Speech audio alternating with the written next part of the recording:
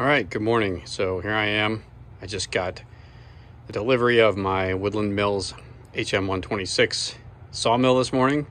Still in the box, and I've got a giant pile of logs sitting in my driveway waiting for it to be put together. So I'm going to start to uncrate it and see what's involved in getting this thing assembled.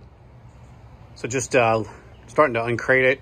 So it comes packed in this angle iron steel pallet slash cage, so really well packed.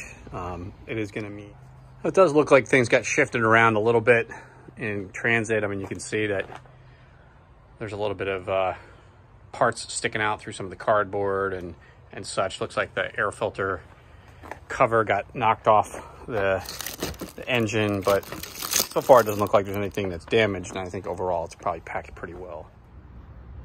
Okay, so it's a couple days later, and I've kind of skipped ahead in this to where the mill is totally assembled. It wasn't really my intention to make sort of a step-by-step video, and just being honest, it was a really hot day, and I was just trying to get it done.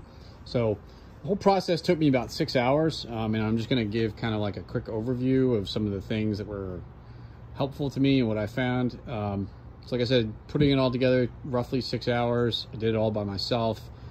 I do have a hoist above it, which was kind of helpful, maybe even critical to being able to set the sawmill head onto the track. So as far as the shipping condition and parts, no issues. There was no damage to the piece of equipment, and all the parts are here. I will say, you know, you take this either as a really good comment on Woodland Mills, or maybe not so good, is there were exactly the right number of, you know, washers, bolts, nuts, etc. So it worked out really well, but it is a little scary that there wasn't anything extra. So, you know, if I had dropped or lost something, if I was putting this together, not in my driveway, but out in the forest somewhere, that could potentially be a little bit of a problem, but no real issues. Tool-wise, really nothing too special, although I will say a couple things I found useful, and it might not be on hand for everybody. So of course everything's metric.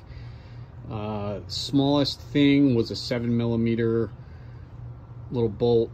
Biggest thing, so you're going to need a this is a 30mm metric socket, and you're going to kind of need either 2 of those. So I didn't have 2, but I used an 1.25" standard socket, or you need a similarly sized wrench to tighten the bolts and nuts on the wheels for the track head. So 30mm, you know, something kind of big you might not have laying around. 24mm, which is for the leveling feet, so all the nuts that go on the leveling feet for the track. That could also be a 15/16. I used a 15/16 open-end wrench. And you're going to need either a deep well socket or an open-end wrench to adjust some of that stuff.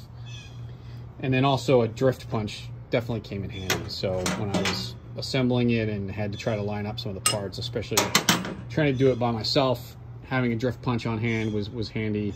Like I said, having the hoist above it made a big difference.